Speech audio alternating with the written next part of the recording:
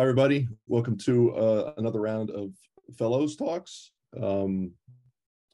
First up, we have Max. Hello, everyone. I'm Max. I'm from UC Berkeley, and this summer I worked with Johannes Lugium and Heather Gray. And my project was charged particle track finding with MCTS.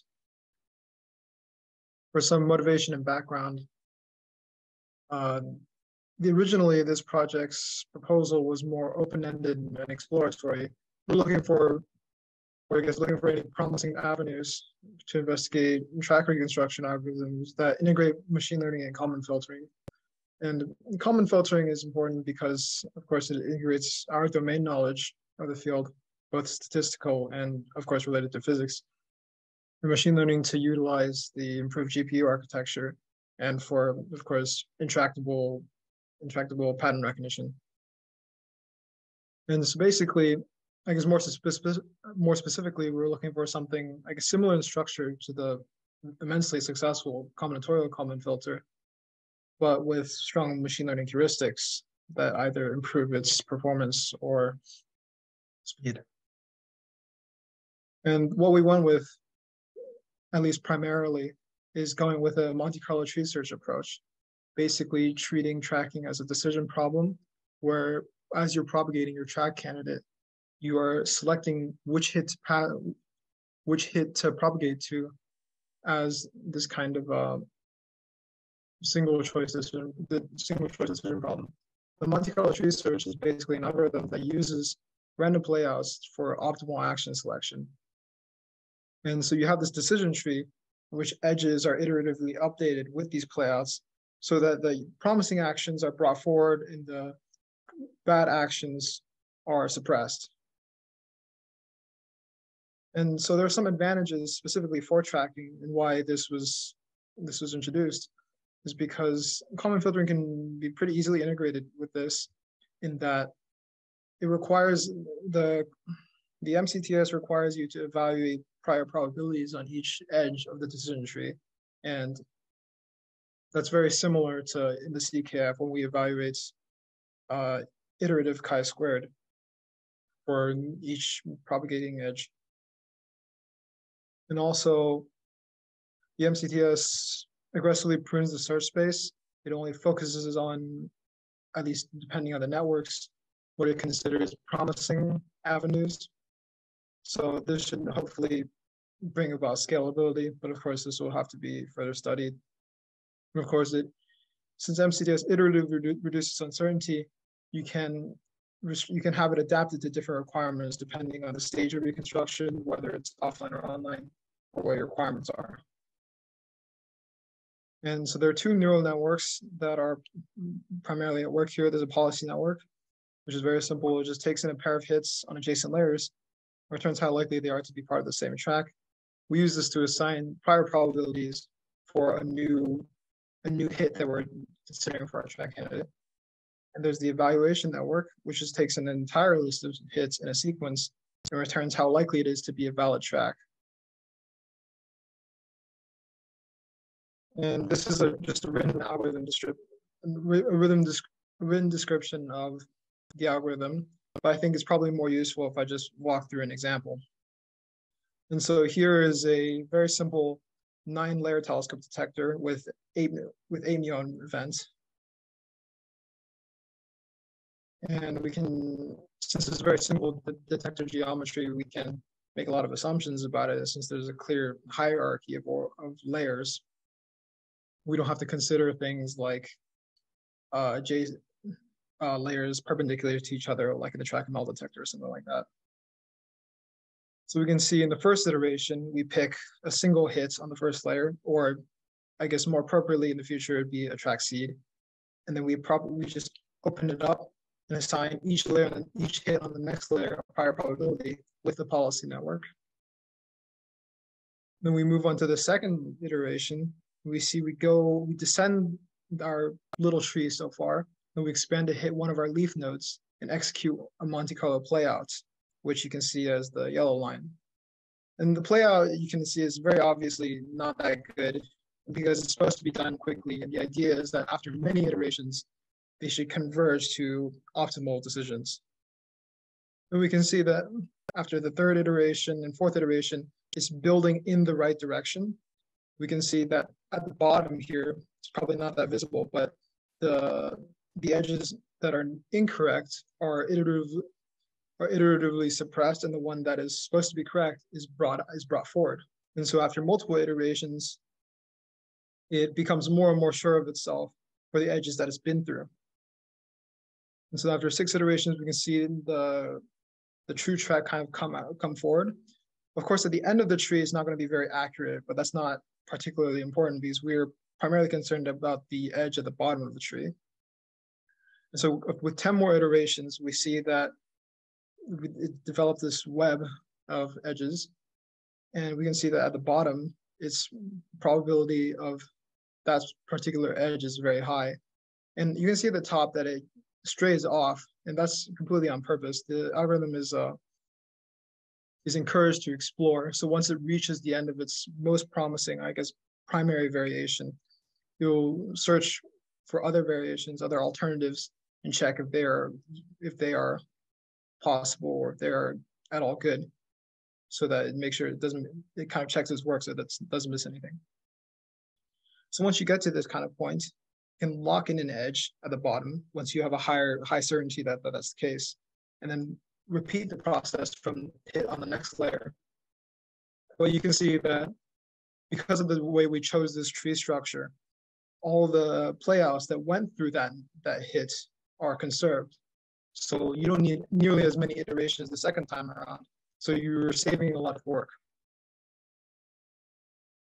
And there's some preliminary testing for this. You can see on the table on the right, the plots I showed, I actually used a policy network that was purposely made weaker than it actually is. When you train the policy network right now, it actually performs extremely well. You know, as you can see, efficiency and purity over 99%. And so the reason I purposely chose a bad network is to kind of show the structure. Otherwise, it would just converge directly to the right answer. Wouldn't be that interesting to look at. But you can see that if I choose just a random policy network, so I guess the worst case scenario, you can see that the MCTS structure actually significantly improves performance. But you see with the very high performance policy network, it actually does a little bit worse. So of course, this is something we'll have to continue to investigate. But this does show that it's promising that the structure of the MCTS does bring out something extra so that it can make up for weaknesses in the policy network alone. And so for improvements in future directions, yeah, of course, we're working with a very simplified data set right now. It's just a simulated telescope detector. So it doesn't consider noise hits, it doesn't consider track skipping layers. Of course, this will all have to be taken into account in the future. And the policy network can be split into 2 different networks. It can be one that's fast for the Monte Carlo player and one that's slow for assigning the prior probabilities. If you notice that those are actually 2 different tasks. And common filtering should be integrated. Right now, it's not actually, because as you can see, right now, the policy network actually performs well even without common filtering at all. So we'll have to see as we do more stress testing, move on to more realistic data sets that becomes necessary. And of course, the goal is eventually to apply this to more sophisticated detector geometry, like the track metal detector or something, and with higher density events, so we can really investigate if this is a promising avenue of research. And of course, we'll have to develop more precise benchmarks so that see how it compares to existing algorithms and other perhaps pure machine learning algorithms like the GNNs. But all in all, over the summer, we've demonstrated that this is a novel and perhaps promising avenue for developing a new class of reconstruction algorithm. Any questions?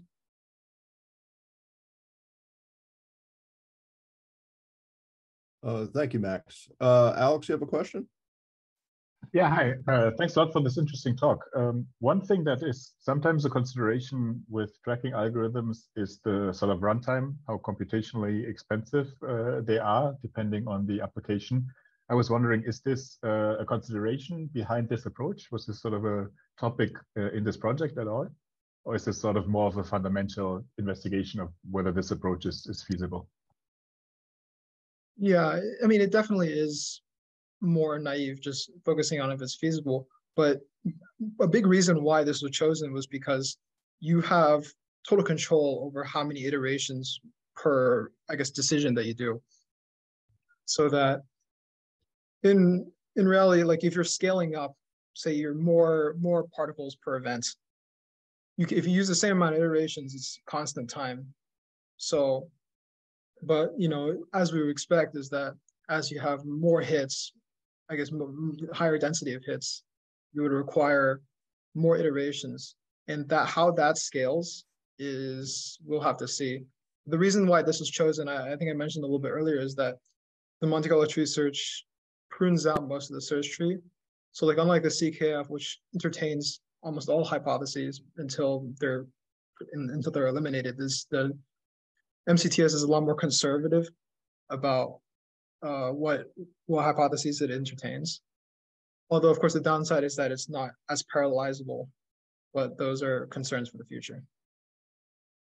Great, thank you very much.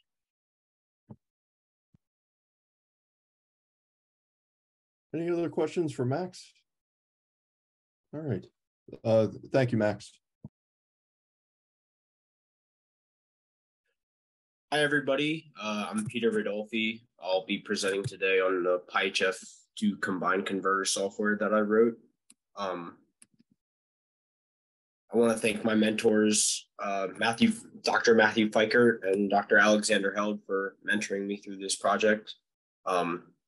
So let's get started. So the motivation of the project, again, pyhf and combine are essentially the statistical tools that we're using on the ATLAS and CMS experiments to kind of represent the data that are being developed or are being collected in those experiments.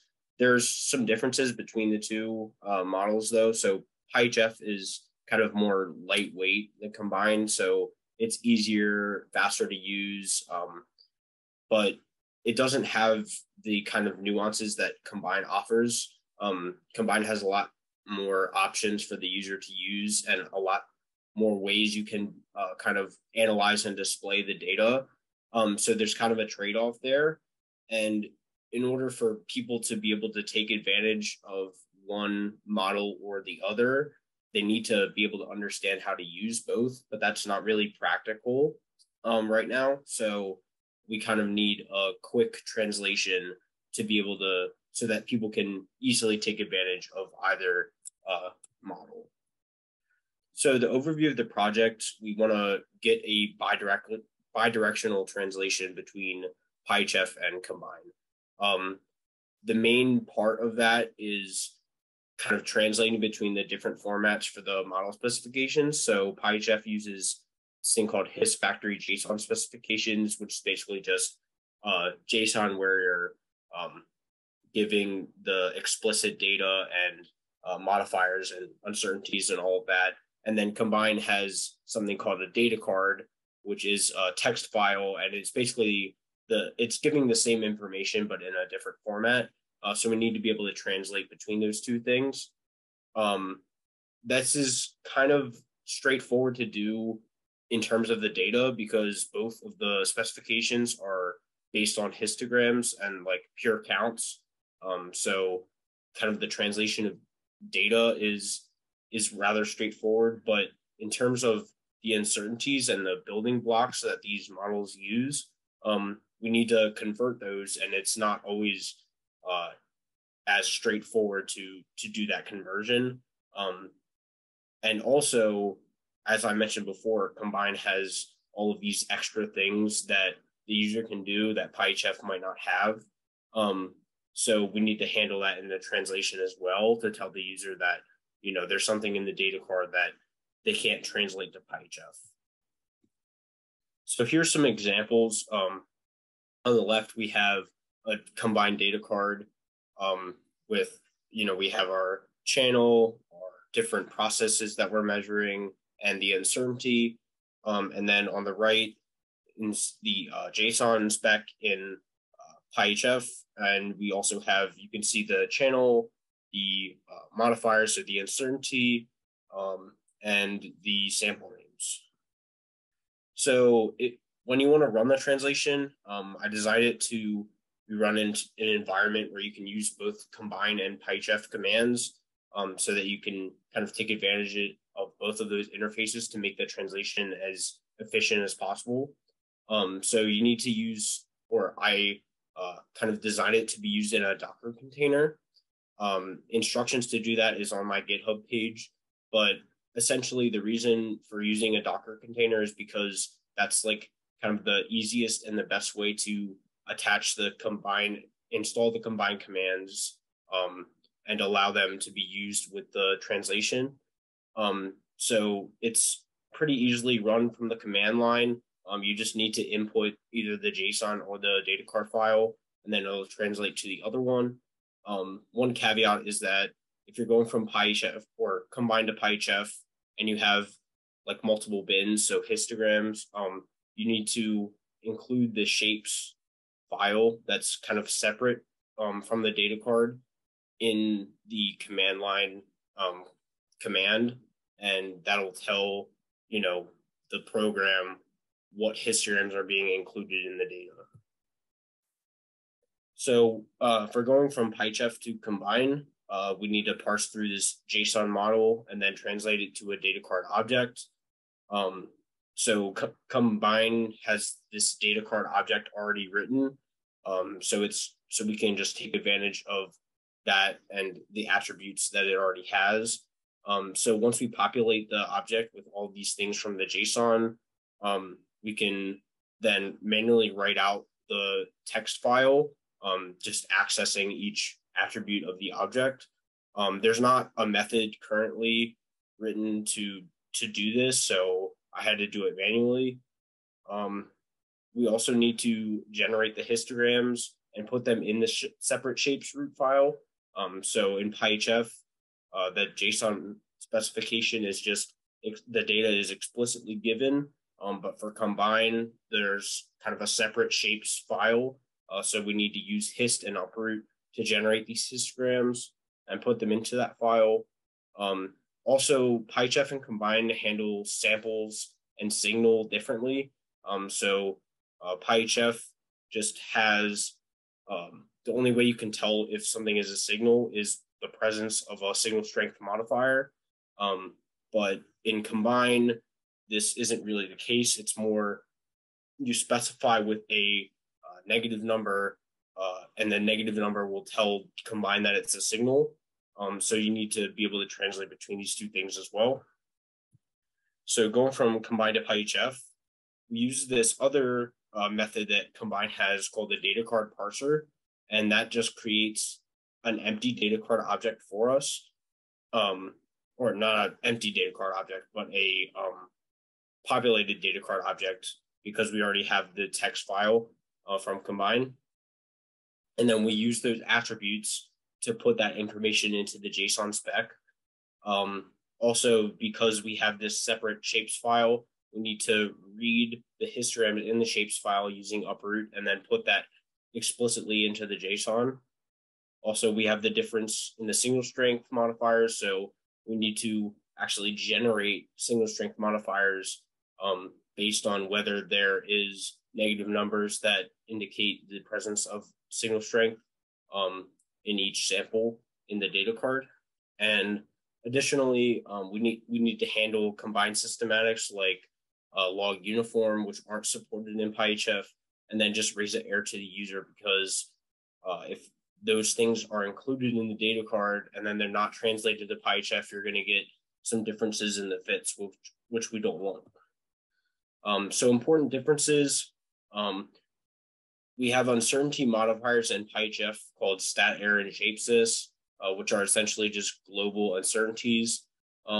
They're handled differently in combine. It's called AutoMC stats.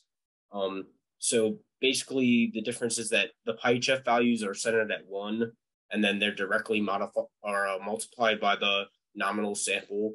And then in combine, the values are centered at 0, and then they're added on to the nominal sample. So you just need to do this conversion to compare the fit values. Additionally, Combine implements this thing called a shape norm split. So basically, whenever you have an uncertainty that's based in a histogram, Combine automatically will create a normalization factor that basically brings the histogram, the data in the histogram uncertainty back down to the nominal count or back up to the nominal count, and just multiplies that normalization factor. But pyhf doesn't create that normalization factor automatically. So when you're going from Combine to pyhf, you need to create this normalization factor manually. And if you're going from pyhf to Combine, then you just need to turn this feature off if the normalization factor is not in there. Also, the specification of these shape uncertainties in Combine, they can be, when you specify with shape only, then Combine automatically does this split, but you have to use shape question mark to kind of tell it that, you know, there's only a shape or two different shape and modifier, like multiplicative modifier. So finally, after I wrote the translation, I had to validate that it actually worked. So first I generated these negative log likelihood plots, basically just the model telling you how likely certain data is given a signal strength modifier. And I ran into some speed bumps with this, but eventually, after working through them, I was able to get the likelihoods to match. Additionally, I calculated the expected yields in each model that were translated, and they also agreed. And finally, I did a round trip translation, so going from pyhf to Combine, back to pyhf, and the specifications did match in the workspace, so we were all good there. Finally, I made a realistic size model and created a pole plot on that. As you can see, in many cases, the poles are fairly close, but in pyhf, they're a little bit farther in some places, so the poles are actually greater than 0, whereas in Combine, they're largely just 0 across the board. This is likely due to the prefit values that Combine gives, which are slightly closer to, or which are very much closer to the post-fit values than pyhf uses, because pyhf just uses 0 or 1. But this kind of difference needs to be further investigated to further validate the translation. So some closing remarks. The success of this project obviously is very big for high energy physics in general, because now everybody has the option to use pyhf or Combine to display and analyze their data and take advantage of the nuances and the advantages of each one. Anybody can do this. The script is available for public use on GitHub. So my GitHub is listed here. You can just take the script from there. And also I published the script as a Python package on PyPI. So it can also be installed from there using pip install pyhf combine converter. So thank you guys for listening. Does anybody have any questions? Thank you, Peter. Any questions for Peter? Just a comment. Nice talk. It certainly enables CMS to leverage the pyhf infrastructure. It's a really nice step forward. Thank you. Okay. Before you get started, Alex, was one of his mentors. Do you want to say anything about Ze's work? Oh, sure. Yeah, I can briefly introduce the work here. Yeah, so it was great actually working on this project for MadMiner. So where this came up was kind of that MadMiner is an existing tool that's been used for a while, and then we found out that there's some limitations actually in the morphing that is implemented there. that Rose developed, who's also developing, who's also here in this meeting. And then the obvious project was like, okay, we know that there's better ways to do the morphing. We know how to do them in principle. We just need to put them into MadMiner. We need someone to do it. And Jay took on this task very successfully, as you'll see in this meeting now. And I think he will be able to tell you all the details in the talk.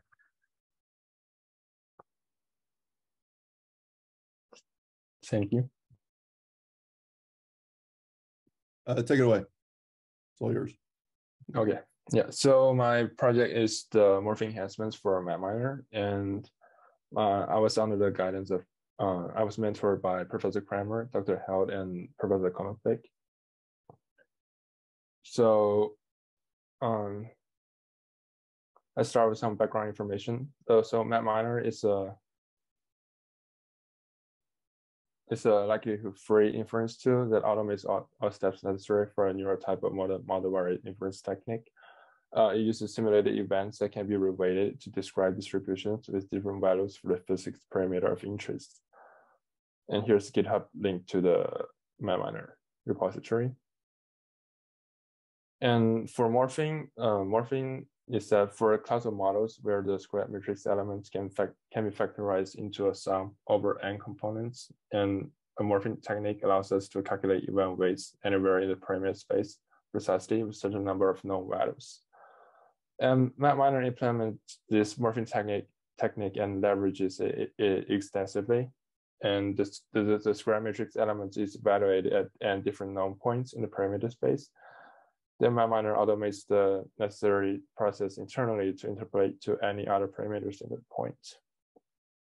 So you can see that the picture in the bottom, that the black dots on the picture are the basis points or the benchmark points that we input, and we're able to interpolate to the any other points in the parameter space.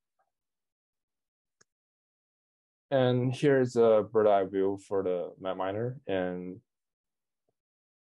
it was in the simulation, machine learning, and inference.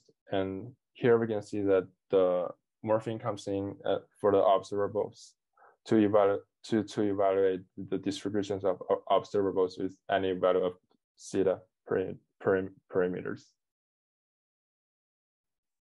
And here's my project proposal. So previously, the morphing requires an inflexible number of default physics parameter values needed to use. And as a result, we obtain a low statistics at some points in the parameter space and significant deviation in cross-sections in the regions far from the basis points. Thus, we propose to implement a new approach that relaxes the requirements, which would allow researchers to pick additional physics parameter values as basis points while still being able to reweight to any other position in the parameter space. The more non-basis points we input, the more accurate the predicted value we will get.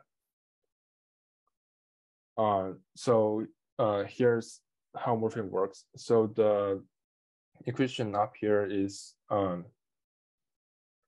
multiplication of the morphing matrix and the coupling matrix, and the results will be unity for the basis samples. So if we want to get the morphing matrix, all we need to do is to do the inverse of the coupling matrix, and this works fine for the standard morphing with m base equals to m min equals to 3. However, if we want to input more basis points, we can see that the results will be a rectangular matrix, and thus it is not invertible, and we're not able to get a morphing matrix in the same way as before. Yeah, so the problem is the same as I mentioned earlier. We'll encounter a problem that the matrix we get from the calculation is not invertible. So the least square solution is a way to resolve the issue, and with some mathematical transformation, we are able to get the pseudo inverse of the matrix A, which is the inverse of the A dot transpose times A and times matrix A. It's the pseudo inverse of the A. However, there are also problems with the least square solution. The first is that the condition number is increased to the square of the original matrix, to the square level of the original matrix, which is greatly increased and may lose precision. And also the A dot transpose times A can be not positively defined because of the runoff. And QR factorization is a way to address this issue. So we factorize the matrix A into QR with m by n and m by n, and the Q dot transpose, where the Q the transpose times Q equals to I, and R is a non-zero alpha triangle matrix. So this equation here is the same as we get as is the same equation that's shown on the previous slide that we get for the pseudo inverse of the matrix A, and it is derived from this equation. And if we apply QR factorization on this equation directly with some like mathematical process, we're able to get the this new equation, which is able to produce the same results as the before, but it is much more stable against runoff in comparison with the normal equations, and also the condition number is reduced to the same level as before. Yeah, and the application of this QR technique is able to give the result that was high precision, identical to the least square technique. So here are some my implementation parts, and so I modified and added the proposed overdetermined morphing functionality to the MadMiner library. I also added the automated test for the existing and new morphing functionality. I also added a tutorial file for showing the functionality and for future users to reference. And here's the link. In addition to the proposed goals of the project, when we were doing the implementation, we realized that the original implemented morphing technique could only handle the same coupling groups in production and decay. And so we also modified the code so they can let users specify the specific groups of production, decay, or both, while still be able to backward compatible with the previous input format.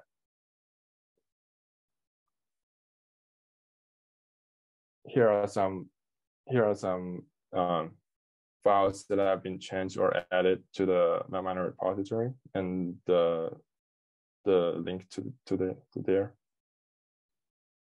And here are some results comparison that from on the graph left, we can, so for this specific example, that the m base equals to 5 is the standard morphing, and the other two are the overdetermined morphing that we can input like more basis points for use.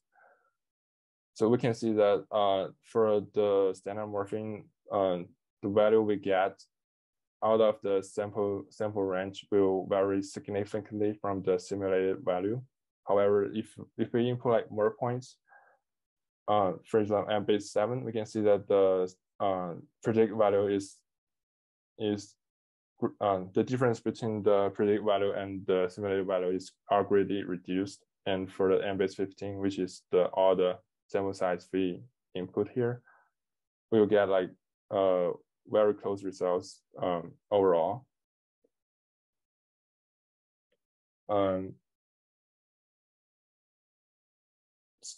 And the left graph here is that NF divided by N total measures how effective a contribution of basis samples is at the given points. We can see that while the standard morphing with m base 5 can achieve some ideal results on the input basis sample, on the input examples, the m base equals 7, the overdetermined morphing demonstrates higher efficiency in the wider range. And the graph on the right here, so equivalent sample size equals to the number of events in the base samples times these values here. And equivalent sample size is the number of events which reproduces the statistical fluctuations at a given point. And in general, the greater this value will get, and the better statistics we will get. So we can see that the we are able to get the higher results for the better results for the m base equals to 7 in the overdetermined morphing. And here are some references. And thank you.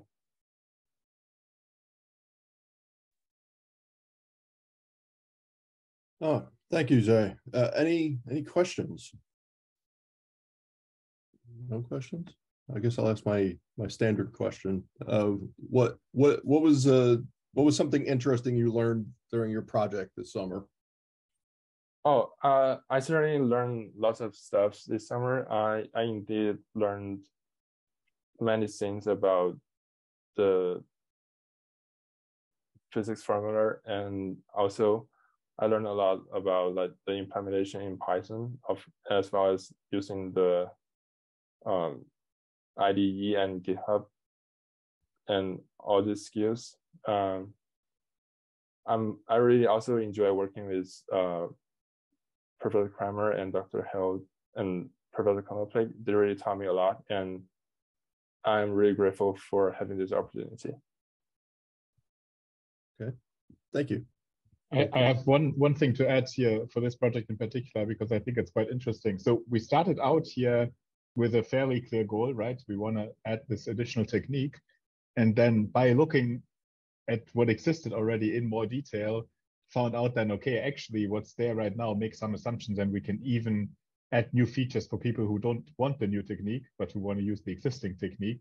And it helps those as well. So it's a really nice example where spending some time looking into detail at what's there already reveals there's extra gains to be had, which then also were implemented here successfully. So I think it's a really nice example where you can gain more out of the project than you started out even wanting to. So yeah, ideal if it goes like that. Thank you.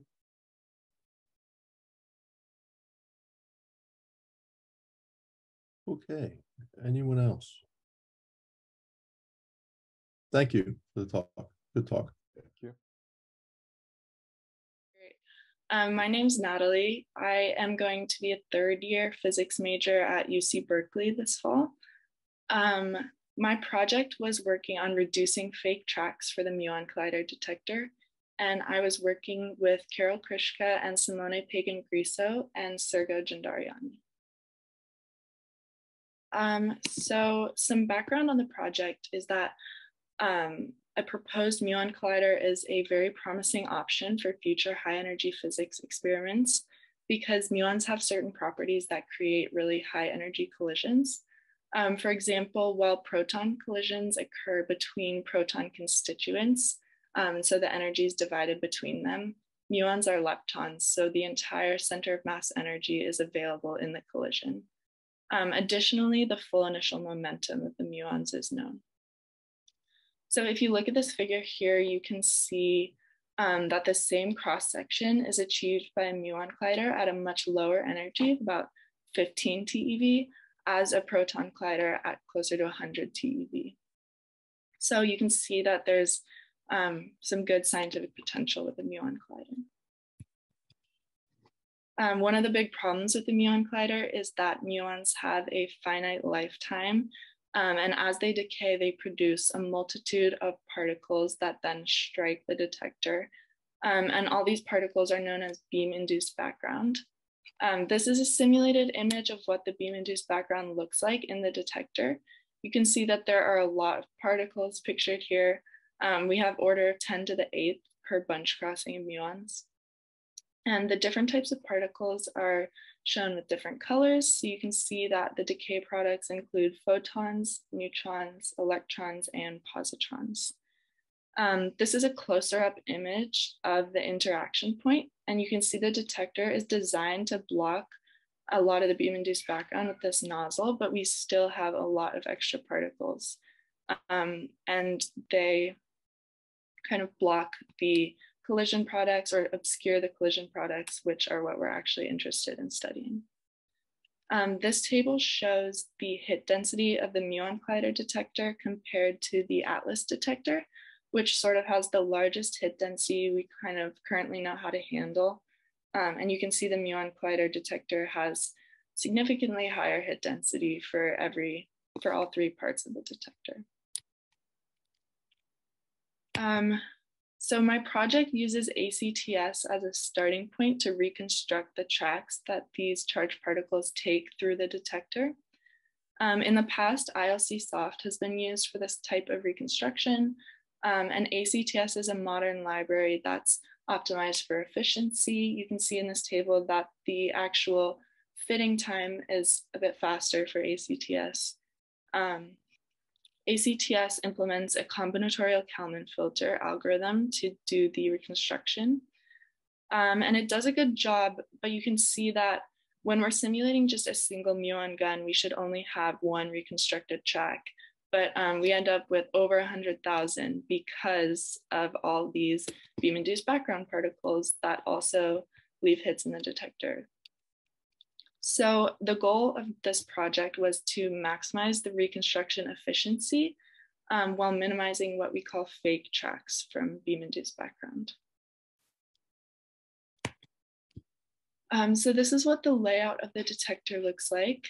This is the interaction point where the collision happens. And then these horizontal lines represent concentric cylinders or barrels around the interaction point. And then these vertical lines represent discs that cap the ends of the barrels. So the all silicon tracking detector here is, it has three parts. The first is the outer tracker, which are made up of these layers, and then the inner tracker is here, and the vertex detector is closest to the interaction point here. This is a close-up of the vertex detector. You can see the barrel-like structure a little more clearly here, and then it's made up of these double layers. And this helps actually to get rid of some of the beam-induced background already, because those particles tend to have a lower energy and they don't always make it through both layers. And then those hits are not recorded. So this table talks about the size of the cells in each tracker. They get larger as you go out, and the outer tracker is actually made of strips and not cells. And it also says the time and spatial resolution for each part, which gets worse as you go out. So when I'm talking about transverse momentum, just a note, that means momentum in this direction. And then lambda is this angle. Lambda is 0 straight up in this plot and 90 degrees over here. So the way I went about reducing the number of fake tracks was by adding a new processor called filter tracks, which takes an input collection of tracks and filters it based on certain discriminating parameters. And these are the distributions of the 5 parameters I started with. The orange histograms represent the fake tracks from beam-induced background, and the blue ones are the real tracks. An important note is that there are many, many more fake tracks than real tracks, but these are normalized so that we can just compare the distributions. So how I went about it at first was just looking at these plots and making cuts where it looked like we'd get rid of the most orange possible and keep the most blue possible. So we have the momentum of the tracks and the total number of hits that the particles leave in the detector, and then the total number of hits on each subdetector down here. Yeah, so hopefully those cuts make visual sense. And then here are the results of that. So by cutting those 5 parameters, the average number of fake tracks per event went from about 134,000 to about 0.08. You can see exactly where we lose the fake tracks and where we made the cuts. You can see low number of hits, low momentum. And then particles that have higher lambda values seem to also be cut. So unfortunately, but not unexpectedly, the average efficiency also took quite a hit. We went from about 93% efficiency to 64% efficiency, although this is the average efficiency, and you can see we're losing mostly efficiency from particles with lower momentums. And also it seems particles, again, in the forward regions or with larger lambda values. So the loss in efficiency isn't ideal, even though we did cut a lot of fakes as well. So what we wanted to try was optimizing these cuts with an evolutionary algorithm instead of just making them by hand. This type of algorithm has been used before for optimizing tracking algorithms. And how it works is you have a population of parameter sets. So we had 50 individuals that look something like this. And then there's a tournament phase where you basically choose the individuals that have best score. And what I mean by best score in this case is the efficiency minus the number of fakes, because we want to maximize efficiency and minimize number of fakes. And then you can weight these based on which you want to value more. And then there's a mutate phase where each individual has a probability of being changed. And then once it's chosen to be changed, each parameter inside has a probability of being altered. And then you just repeat this cycle. So you change individuals, choose the best ones over and over, and hopefully you have a high scoring population of parameter sets. So here are the results of that. Instead of trying to balance fakes and efficiency, we decided to choose a couple benchmark efficiencies and then just minimize the number of fakes from there. So you kind of have a range of low fakes or high efficiency.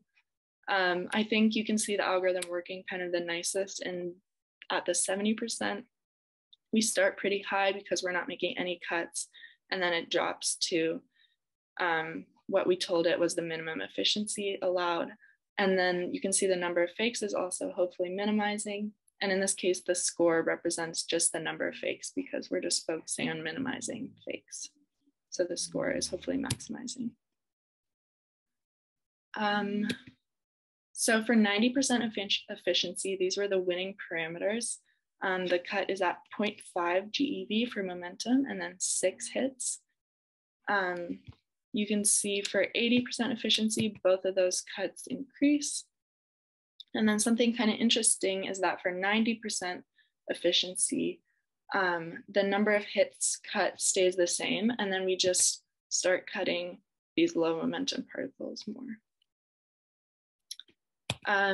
We can look at the efficiencies plots. You can see that again, the high momentum particles efficiencies are staying a bit more constant, and the change really happens down here. You can see for 70%, the efficiency is 0 below about 1.82 GeV.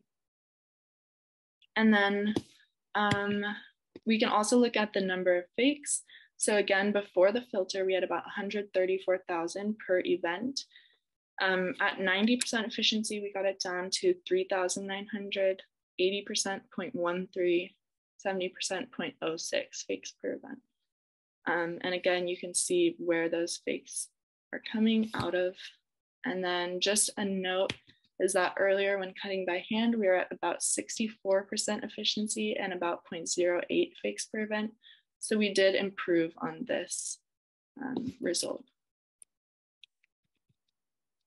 A way that this algorithm could be improved further is by including spatial chi-squared information. So you can see that there's a difference here between these two histograms. And so we could further maybe refine our results by adding in more parameters that have discrimination.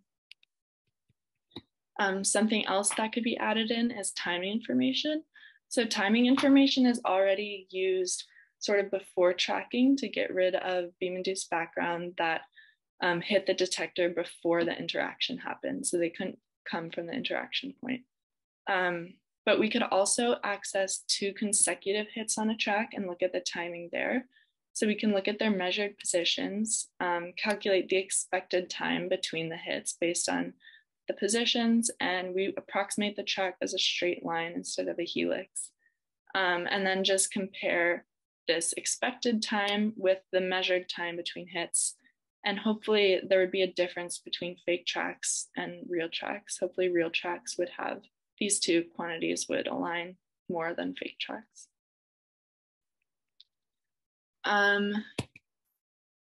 So some conclusions for this part of the project are that cutting fakes comes with a cost on efficiency, which isn't surprising. And then once a cut on n hits total is made at about 9 hits, it seems like the most efficient way to start reducing fakes is to just cut low momentum particles. Additionally, the filter could be refined further with spatial chi-squared and timing information. And those timing cuts could be incorporated into the actual track fitting instead of being done afterwards as well. So another strategy that we tried to reduce fake tracks is called outside-in tracking. Currently, the track seeds are found using the vertex detector down here, which, as you can see from this table that I had earlier, the vertex detector has a much higher hit density than the outer tracker out here. And so the idea is kind of that there's a lower hit density, so we might have fewer seeds and then fewer fake tracks. And this is called outside-in tracking because we seed the tracks out here, and then we propagate them inwards instead of the other way around, which is what we were doing earlier. So because there are many differences between the vertex detector and the outer tracker, we had to change some of the parameters to make it work. So first, what I already talked about is the layers we used for seeding changed from the vertex detector to the outer tracker.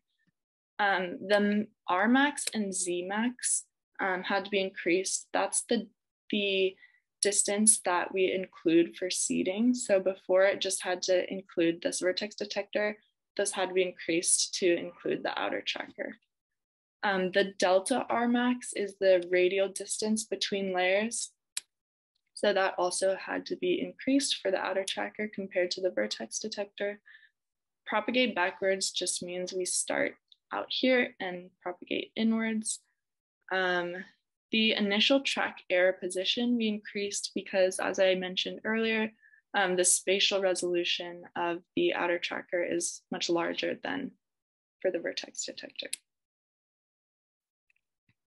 Couple more parameters that we changed. So the algorithm will eliminate tracks that don't seem to come from the interaction point, which on this plot is right here. And how it figures that out is it takes 2 hits that are used in the seed, 2 hits that are next to each other, and it just draws a straight line through them, even though the track is a helix.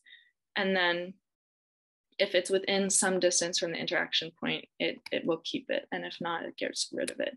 So you can see that if this process happens down here at the vertex detector close to the interaction point, this distance will be much smaller than if we do it out here at the outer tracker. So that's why we had to increase the collision region. And then the last parameter we changed was the minimum momentum for particles. Particles with a low momentum won't make it to these outer layers. And so we had to increase that to account for that. So the performance of outside-in tracking, it turned out that it actually has more seeds and more fake tracks and a lower efficiency, unfortunately. And it also takes quite a bit longer to complete the tracking step. Compared to inside out, it takes about twice as long, a little over twice as long. So some conclusions for outside in is that our initial assumption that the outside in tracking would have fewer seeds was not right, at least with the current parameters we're using. There are quite a few parameters we haven't touched yet, and it's possible some of the values we did choose weren't optimal. And so there's a possibility of using the evolutionary algorithm I talked about earlier to optimize these parameters and even optimize which layers we start with instead of starting with the outer layers, it'd be better to start with the inner tracker layers, the middle part. But we did not complete this summer because of how long the outside-in reconstruction actually takes. Outside-in tracking is still needed for particles with displaced tracks that actually don't leave hits on the vertex detector. And it's currently not optimal, the outside-in tracking, but it is possible. So some final conclusions are that I used 2 different methods of reducing fake tracks. One was inside-out tracking using the track filter, and then also using the evolutionary algorithm for optimization. And we saw that reduction in fakes comes with a loss of efficiency, especially from removing low momentum particles. And it could still be further improved with spatial chi-squared cuts or timing cuts. And then also outside-in tracking didn't work quite as expected, but it will impact track reconstruction of displaced particles. So thanks, that's all I have. All right, thank you, Natalie. Impressive amount of work there. And nice talk. Anybody have any questions for Natalie?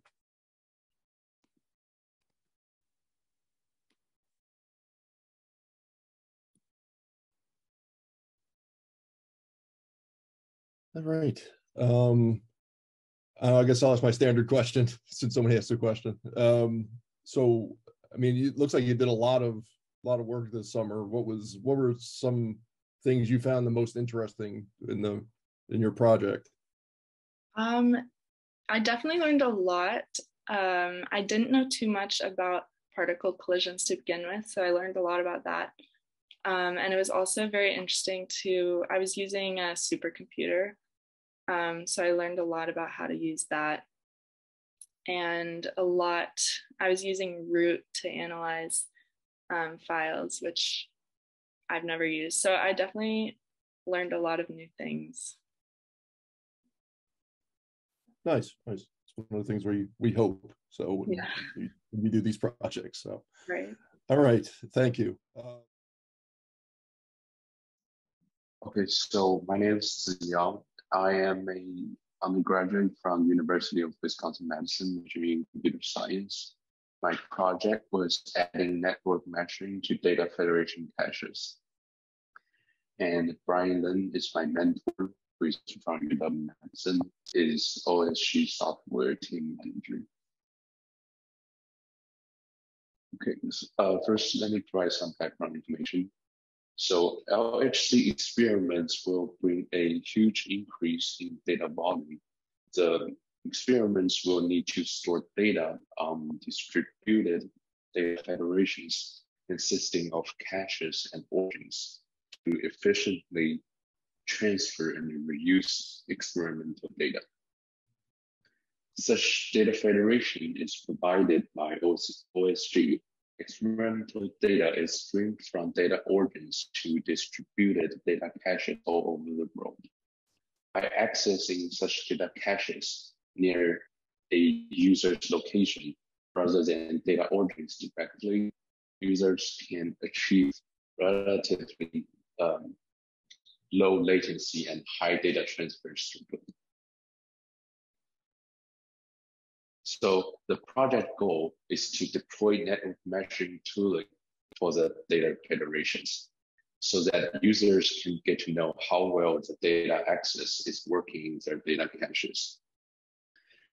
So this project is separated into 2 stages. The first part is to set up 2 sonar incidences on 2 different data caches. And the second part is to schedule some actual network measuring tests between them. And what is sonar? Sonar is a network measuring toolkit for testing end-to-end network performance. It can test and monitor all the nodes on the network path and look for areas of low performance. Users can set up various test types based on test purposes. So for example, you can set up the latency tests, throughput tests, etc. So I started the project with deploying some test data caches and sonar containers locally on my laptop using Docker to get a sense of how they work. Docker is an open source application container engine that allows developers to package own applications in a unified form, which provides an easy approach for researchers to set up their own data caches and a network meshing toolkit. So I started to build a sonar image that pulls data test configs from web admin. Then the sonar can be deployed inside a container. As you can see here, I can build a network meshing toolkit locally with an image on my laptop. But the problem is that data cache and sonar are in two different containers when deployed locally. They need a way to communicate with each other so they can start the actual network meshing. So here comes the next step. The next step is to orchestrate the data cache and sonar container using Kubernetes. Kubernetes is a management system that provides flexible control of Docker containers. What I did is to deploy sonar container alongside a data cache container inside a Kubernetes cluster. A Kubernetes cluster is a set of nodes that run containerized applications. Containerized applications package an app with its dependencies and some necessary services. They are more lightweighted and flexible than virtual machines. But the Kubernetes cluster can provide necessary configurations to those containers. In this case, data cache and sonar, to perform network measuring tasks between caches. And the most significant parts of this step are setting up big IPs and open required network ports so that the container inside can communicate with other nodes outside of the cluster. So first, I deployed a container on Titan cluster, which is located at Ridolfi Medicine. As you can see here, a sonar container is co-deployed with a data cache inside a Kubernetes cluster. Then I deployed another one on River cluster, which is located at U Chicago.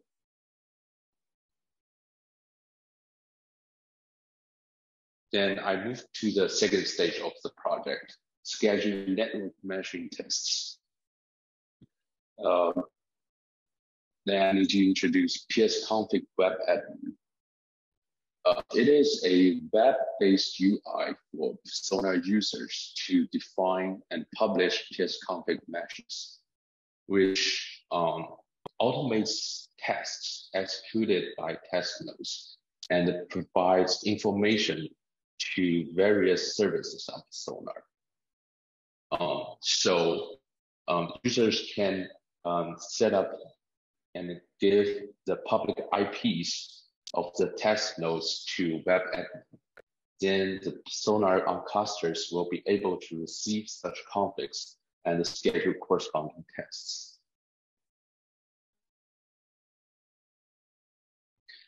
And during the process, there were some major issues I encountered. First is that the container inside the Kubernetes cluster does not usually run properly with new code added in. Sometimes it just stuck in some failing states. And it will not start running until you restart the pod or you need to check the cluster configuration for specific errors. Secondly, container sometimes report no scheduled tests or receive no test configs from web admin. The key is that the public IP set up previously only tells the web admin which Kubernetes cluster it is talking to, not the specific container. So it is essential to config the container to know what is its public address. And also it is important to make sure the correct ports are open inside of the container. And also, you have to make sure the upstream sonar image that builds the container you use provides full services for network tests, or otherwise some specific tests will not be scheduled inside of the container. Yes, so in the end of the project, the sonar instances on the two cluster were able to pull test config from web admin and schedule the tests based on the config. As you can see here, there is a source, there is a destination, there's a task scheduled between these two data caches. And this is the tools the task gonna use. And you have to open ports based on the tools it used. And there's also possible future work. A central measurement archive is needed to save test output. For now, the test output can only be saved locally at the test point.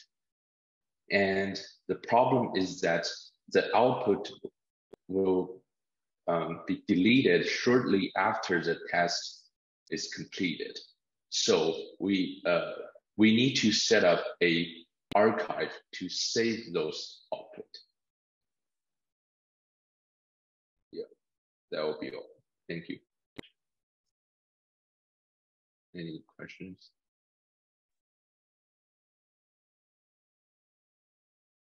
Thank you, Ziyang. Any questions?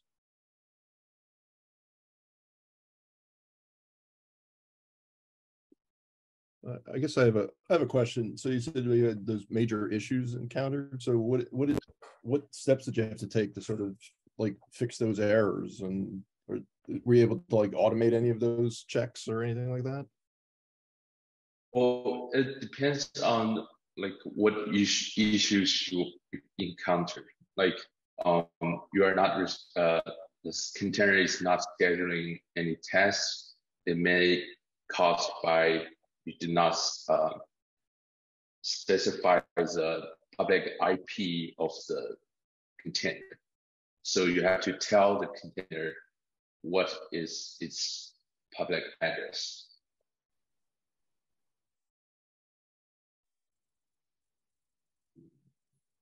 So there were a lot of like container related issues. It depends on what you are seeing. Hey, Ziyang, and Rob was asking a question. I forget. This is Brian Lin, Ziyang's mentor, and I wanted to add on to Ziyang's answer, and that there are a couple of different classes of problems that we encountered. One were just kind of Kubernetes related things that were specific to the way our Kubernetes was deployed, like hooking up different volumes to the different pods, making sure that the networking objects were set up correctly, because Kubernetes networking is very confusing. So part of it was a learning experience for Ziyang to get familiar with Kubernetes itself and the way we deployed it. And then there were some issues with the perf sonar containers that we were using ourselves, that we started off with some upstream containers from perf sonar developers that didn't work quite so well in a Kubernetes environment. And then we coordinated with some folks at the PRP who have their own Kubernetes container. And so there was a couple of meetings with the PRP folks, and then also Perfsonar folks to help us overcome these hurdles. And we didn't get around to it, but we hope to pass some of these issues along up to the upstream developers post this project. Okay, thank you. Yeah. So, yes. Sorry, Brian. We got a little ahead of schedule, so you didn't get a chance to introduce. So maybe, actually, Brian, while you're here, do you want to add anything additional to what was presented, or say anything about your experience this summer with the project? Oh, I think with talking with Ziyang, that I think he learned quite a bit. I hope he was telling the truth on that and just being nice. But there's a lot of Kubernetes and container foundational knowledge that we had to set up before really being able to make a lot of progress on this particular project. And we didn't get it quite as far as we wanted, but we were able to successfully, show that tests were able to run between two different Kubernetes clusters. And so there is still some work left to do to make put this into production. But Ziyang's work, I think we've overcome a lot of the issues, like I mentioned, with the Perfsonar container. So it was very helpful having him contribute this summer. Well, good. That's what we like to hear.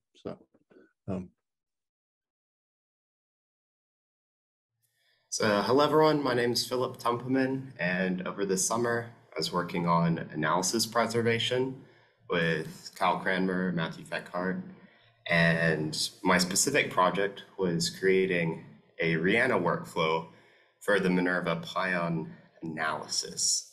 And I think a good place to start with just the basics of a workflow. So I divide this into 3 basic parts just for your understanding. The first is the actual workflow structure. I like to think of that as what we're actually doing and what order we're doing that in. So it has all the code that we're running and also specifies which inputs and outputs we use for each step. And then the next part is the Docker container. That's actually going to go back for a second to the workflow structure. That contains like the commands you put in, but the Docker container is what actually has the physical software that you're using. So that's how you're actually calculating everything. So not only does it have your specific analysis code, but also all the dependencies. So for example, the operating system and root. We'll go into that later. And then finally, we have the Rihanna cluster. That's the physical location this is actually run. So I was running this on the Rihanna instance at CERN. And that's just a cluster of computers where we can divide up the tasks among all of them to get it done faster. And that's really important for how these workflows are useful in the real field. Now, I think first place we want to start is explaining the Docker image. So just a little vocabulary here. An image is basically the code behind the container. So you build the image, and then when you actually run it, it's turned into a container, which you can kind of think of as a virtual computer, which has all the software you need to run the code. So the construction of this is done in many layers. The first layer is your operating system. So I just used a Linux operating system.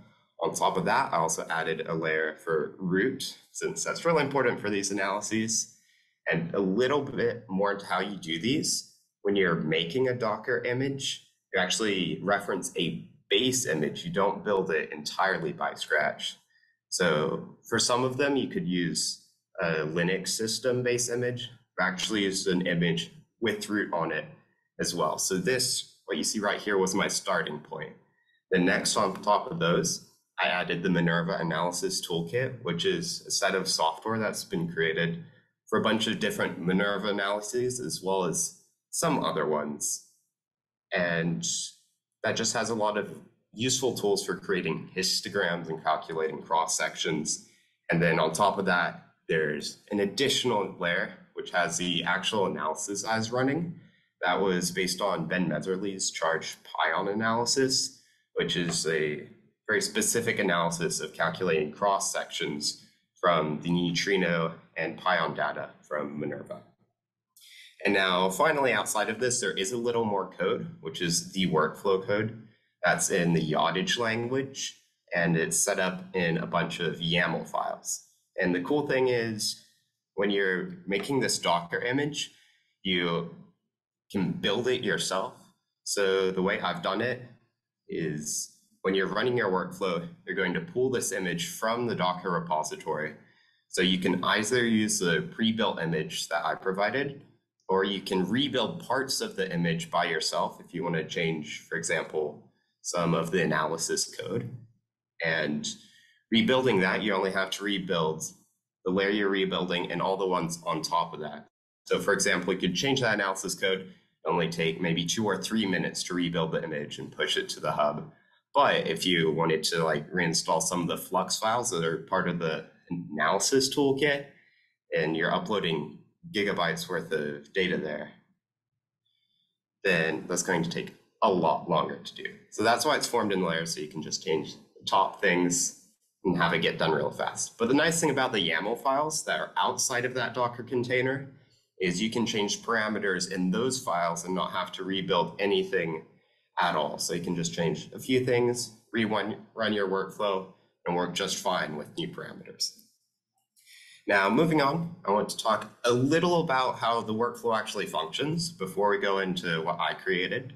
So the basic unit of this is called a pactivity. You basically have a command that takes some input parameters and publishes those outputs back to the scheduler. And that command will just do a few basic actions. And the cool thing is there's actually 2 types of pactivities. There's a single step, which is represented right here, but there's also a multi-step where you can iterate that over a certain index.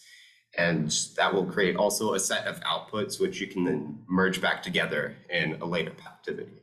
And that's a really important part to analyses like these, where you're analyzing giant data sets. So you can split that up over the cluster of computers and get the computing done much more quickly. So going into my own analysis, I'll first tell you about the 4 types of input parameters we use for the entire workflow. So on the left side up here, we have the data tuples and the Monte Carlo tuples. Those are input data that are created from the MINERvA experiment. They're stored in root files as truth trees. And cool thing about the data I was using is the MINERvA data preservation team has been working on taking these files, which were stored on Fermilab's computers, and converting them into a form that's on a public xroot D cache. So this means you can just take a text file with the link of all those xroot D links, and then you'll be able to open these root files on any computer, and you don't need the Fermilab credentials. So that's why we're able to run this on Rihanna. And the organization of those data tuple files is in the form of runs and playlists. So when the MINERvA experiment was actually running, they had some trials at a bunch of different energies, and that's what the playlists represent. And then inside those playlists, there's actually a lot of runs for the Monte Carlo, the simulated data. That was probably around 20 to 30 runs, but in the actual data collection, there's going to be upwards of maybe like 100 runs per playlist. And those runs are represented by the individual root files. So what I wanted to do in this workflow to make it easier to test is add some workflow options that will allow you to iterate over these individual runs. So the root files, instead of having to iterate through a playlist with hundreds of them, So that means that this workflow can run a lot quicker if you're just doing a small sample of data.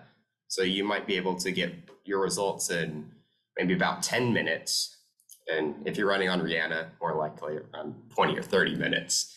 And that's opposed to I'd estimate around 60 to 90 minutes if you're running it the original way, so iterating by playlist. And then you also see up here, I added some extra input parameters to do with the signal definition. So what that is, calculating cross sections, we will specify certain parameters that we want to select for the signal. So for this analysis, in general, you'd want to choose a single positive pion, because that will break down into a Michel electron. That makes it easy to identify.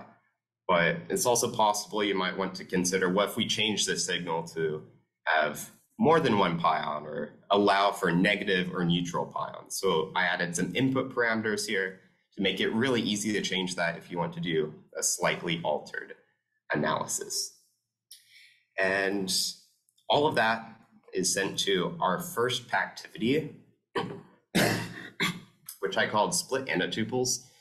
And what that does, it takes your original data files and it just runs a bash script on them to separate them into a bunch of separate text files that we can iterate over our next steps. So the output of this step is going to be a text file with some Monte Carlo runs, another one with data runs, then a final one with just the index to make it easy to iterate over. And that index is what we use to identify which text file we are going to choose at each iteration. And the thing is, I said earlier, there are many, many more extra D files for the data as opposed to the Monte Carlo. So what I did here is, if we have more of those data files, it's going to have multiple data files per the data run text file and less files for the Monte Carlo runs text files. That way there's an equal number of each files that are sent out from this activity. And that just means that we don't have any errors further down the line. And it shouldn't impact how quickly it runs too much, because these data runs run way faster than the Monte Carlo. So if you have one here on the left and 3 or 4 on the right, it's not going to really affect how long you run. It might take just like a few minutes longer. Now, moving on, I'm going to cut out all the intermediate files just to make this a little simpler. So after the split nantuple steps, we iterate over that index and we calculate our first set of histograms just from the simulated Monte Carlo data. Then we take the output from those steps and add on our measured data. And using that, we can create the full histograms and also calculate our cross sections. And then finally, we take all those files, they're going to be root files with histograms as the outputs of that. We merge all those root files together, and that creates a final set of plots that in the final step, we will plot into PNG files, and that's the output we get from the workflow. Now, of course, the reason I made this is to make it really easy to run, especially from the standpoint of someone who doesn't know this analysis very well. Or, of course, someone who doesn't know how to use the yardage language too well. So what I want to do is make it really, really easy for someone to be able to run the basic commands. So I structured that as a make file. So you just type in make and then some simple commands, and that'll run all the basic things you need to do. So the first make command is going to run this analysis on Rihanna. So here you just need to provide your Rihanna access token, and it'll automatically send that all out with the parameters you've set in your rihanna.yaml file. And that's really useful if you just want to reproduce the analysis. But if you do want to do a significantly altered analysis, you probably will need to change some of the code that's inside the Docker image. So to do that, you have to rebuild the Docker container. But that's pretty easy. You just need to have the analysis code you want cloned over to the directory you're working in for the workflow. And then this makefile command will take that directory, packages up into the Docker file, and send that off. And then finally, also added a make command for testing on your local system as well, because I found that you're just doing an input set of data of maybe 1 or 2 runs. You can run that really quickly on your computer, and it'd take probably 10 minutes longer if you're lucky trying to run that on the Rihanna cluster. So that was really helpful for debugging anything in the analysis. Now, of course, I have run this just to make sure it works, and it's promising. Here on the left, we have an example plot. This is one of the first histograms you calculate. It's representative of the momentum of the muon along the z-axis, which is where the neutrinos are actually traveling. And this is actually one of the inputs that you need for the eventual cross sections. Sadly, right now, we can't get the final cross-section graphs. There's some type of bug, so I'm still tracking it down. So hopefully in the next few weeks, I'll get that fixed up and we'll have the rest of the results as well. And in the future, so a few months down the line, once I get that bug fixed, I'm planning on working on a different type of analysis using this workflow. So maybe analyze MINERvA data for the anti-neutrinos. That wasn't done in the analysis I'm looking at now. And it's possible also to look at a different kind of neutrino interaction. So this analysis looks at charge current interaction, but you could also look at coherent interaction of that neutrino with the entire nucleus. And this workflow has the basis you need to start an analysis like that. You just have to change some of the cuts you're making and such. Now, to wrap things up, just want to go back to those 3 basic parts I talked about at the beginning of the presentation. So of course, on the left, our workflow structure that defines when we're doing things, what commands we're running. In the middle, the Docker container that contains all the software we're using for this analysis. One place we can just pull from the Docker hub and have that all loaded up. We don't need to worry about installing anything. So you can run this regardless of your operating system.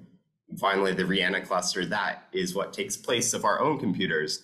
And running this so as the computer power and also that cluster to be able to run this really quickly and efficiently.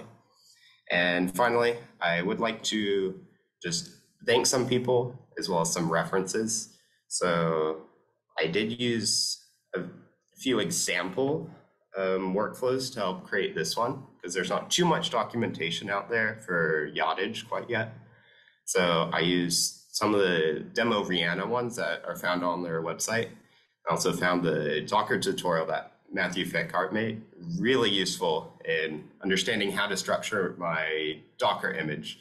So it was the most efficient as I could make it. And of course, I'd like to thank my research advisor here at Notre Dame, Professor Fields, for helping me with the pion analysis part of this experiment, as well as the authors of that code, Ben Meserly and Everardo Granados. I'd also like to thank everyone here at IRIS-HEP who helped me. So Kyle Cranmer, Matthew Feckhart, and Lucas Heinrich. And finally, the data preservation team from MINERvA for helping me find the input data I need to use. So any of you have any questions about that?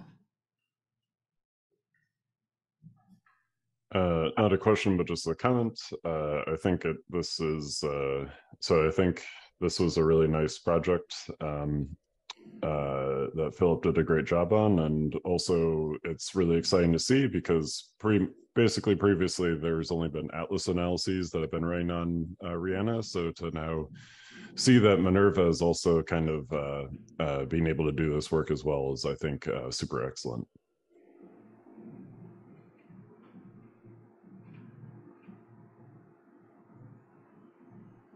All right. Thank you, Matthew. Questions? Alex and Carol? I guess I don't know who's first, so I'll go with Alex. Hi, thanks a lot for this very nice talk. I'm wondering about the data that you're using here. is that publicly available data that sort of anyone can go and use, or do you need special permissions? And the background, the reason for why I'm asking this, the experiment that I'm working on, you can't easily get access to the data. So I'm curious how this works here. Yeah, so that's one thing I'm really excited about. As I mentioned, I was working with the data preservation team, and one of their big projects recently has been creating the production version of the nanotuples used in the experiment. So I'm not even sure if they have that project quite finished yet, but in probably just a few more months, they're planning on having the data from all of the MINERvA playlists available publicly. And the way you access that, and the way I used it in this workflow, is you just have an exroot D link, and that's a public cache as opposed to a private one, as they were previously. So yes, the data from all of this part of the MINERvA experiment is publicly available. That's great to hear. Thanks.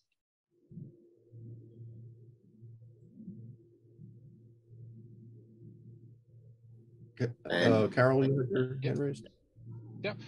So this is something I always wondered about these analysis preservation projects that are based on Docker, right? The goal here is that, to make this reproducible, years later. And there's this dependency, external dependency of the base layer. Is it a safe assumption to assume that for example, the Ubuntu base layer will be available, 10 years on? Or is there some effort to actually have a backup of that on like a CERN server or something?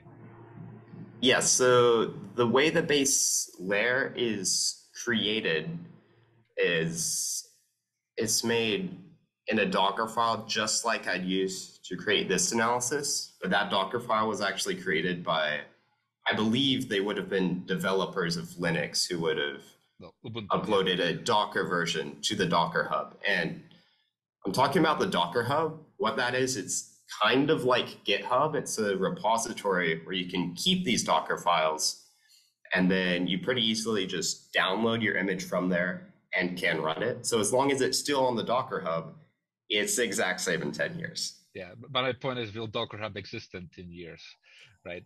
We hope it will. I'm always wondering about. I'm pretty sure it will. But it'd be like the same thing as saying, what if GitHub didn't exist then? So they're commercial companies, right? It is. So if I can kind of follow up on this, I think 2 points. So number one, you can tag. So in addition to just like, saying like, okay, I want like Ubuntu 2204 or something, you can also specify additional hashes to get a much more kind of consistent reproducible base build. And just to the question of like, are these external services, are they going to be around forever? So as we all know, nothing is around forever, but to answer Carol's question on like, can you create mirrors? Then the answer is yeah, sure. It's simply just a collection of zip files. You can shove them anywhere you want. You can, and so if Docker Hub goes poof, then it's basically, if you have mirrors that which there's already mirrors around the world. It's kind of a trivial rewrite of a single line to be able to pull them. Sure, but as a HEP community, are we making sure that we will always have a mirror, right? Are we making a mirror ourselves?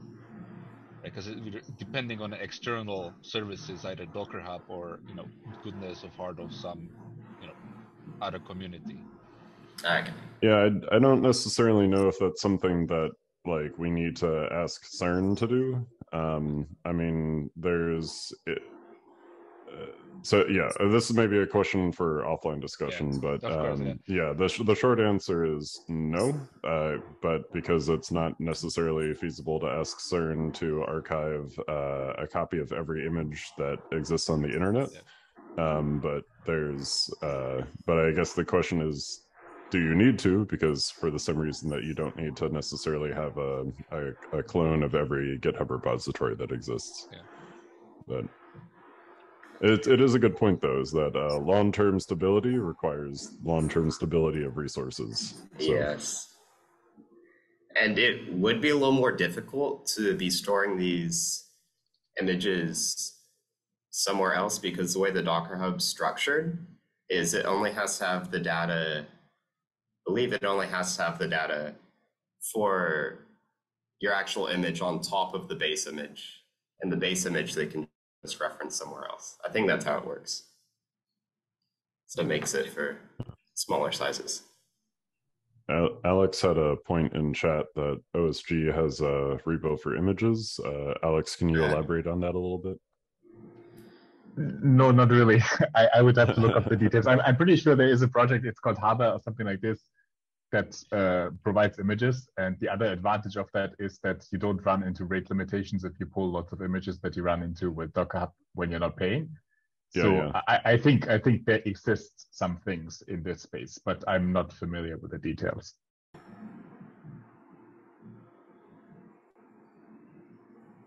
Nevis, thank you. Okay. Thank you for the questions. Thank you for the talks. Nice job, Philip. Anyone else? All right, that's all we have for today. So thank you all for your patience.